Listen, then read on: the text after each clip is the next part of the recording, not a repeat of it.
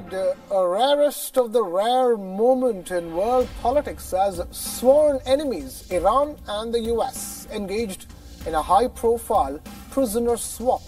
Iran released a Chinese-American student named Xiu Wang, who was detained in Iran since 2016.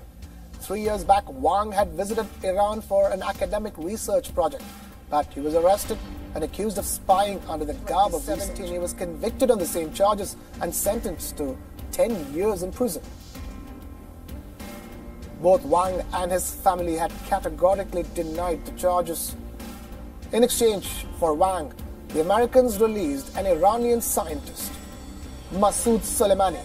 Soleimani is a domain expert in stem cell research and regenerative medicine and was arrested by US authorities in 2018. The US alleges that Soleimani tried to export biological materials to Iran in violation of the charge that Soleimani denies. Foreign Minister of Iraq, Javad Zarif, accompanied Soleimani during the prisoner swap. The freed scientist, however, had some harsh words for the US establishment, saying that the Americans are scared of Iranian knowledge.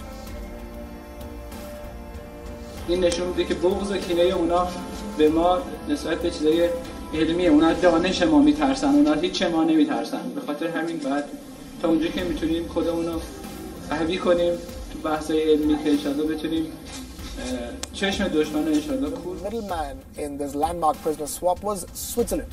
It was in Zurich that the prisoners were swapped by the two warring countries. Both Javad Zarif and the US State Department thanked the Swiss government for enabling the operation.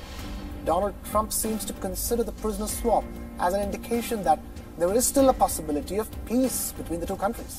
He thanked Iran for what he termed as fair negotiations. Iran's foreign minister, however, was much more guarded in his remarks. Javad Zarif said that he was glad both the men would soon be back with their families, but at no point thanked the US administration. He later said that Soleimani's American jailers were enraged by his scientific prowess. با تبادل یک زندانی در ایران زندان بود و بر اساس رأفت اسلامی امروز صبح مورد بخشش قرار گرفت و به آمریکا بازگشت و در برابرش ما این استاد بزرگوار رو امروز در ایران داریم. بیشترین چیزی که این زندانبانان و قضات و دادستان‌های آمریکایی رو به ویژه عصبانی می‌کرده میزان دستاوردهای علمی ایشون. In the meanwhile, Democrats in the US House of Representatives met behind closed doors to prepare for what could be the final week of the months-old impeachment inquiry against US President Donald Trump.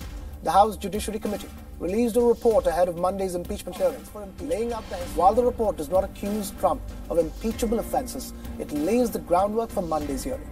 Monday's hearing could be the most crucial in the months-long impeachment saga, where evidence against Trump will be presented by the House Intelligence and Judiciary Committees. There could also be a possible introduction of articles of impeachment. Now, the Judiciary Committee report will focus on two possible articles of impeachment. The first accuses President Trump of abuse of power in his dealings with Ukraine, where he asked the Ukrainian president to investigate his political rival, Joe Biden. The second is the obstruction of Congress for refusing to cooperate with investigating committees.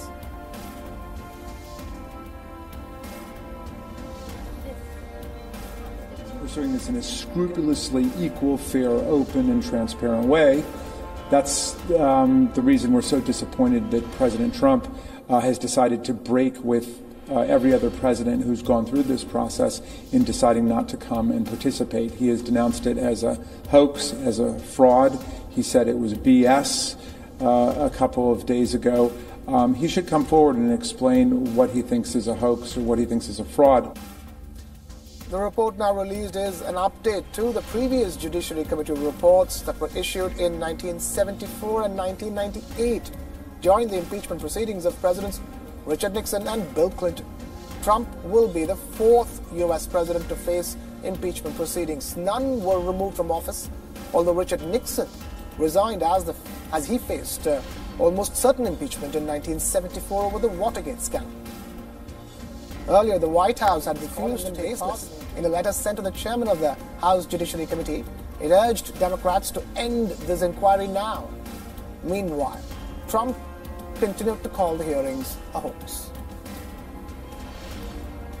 Well, I don't know. I know this, that the impeachment thing is a total hoax. The numbers have totally swung our way. They don't want to see impeachment, especially in the swing states. They've swung our way. I've never seen a swing like this because people realize it's a total hoax. We had a perfect conversation. It was only a conversation. Nothing came out of the conversation except good relationship with Ukraine. And the people see that it's just a continuation. And I'm looking forward to seeing the IG report. I hear they're announcing it on Monday. So what's next for the 45th President of the United States? The Democrats are keen to hold a vote on impeachment in the House of Representatives before the end of this year, with the prospect of a trial in the Senate as early as January. The impeachment motion approval needs a majority in the House of Representatives. The process will then only move to Senate, where a trial will be held. The Supreme Court Chief Justice presides over this trial. It's only after a final approval and a two-thirds majority in Senate that Trump can be removed from office.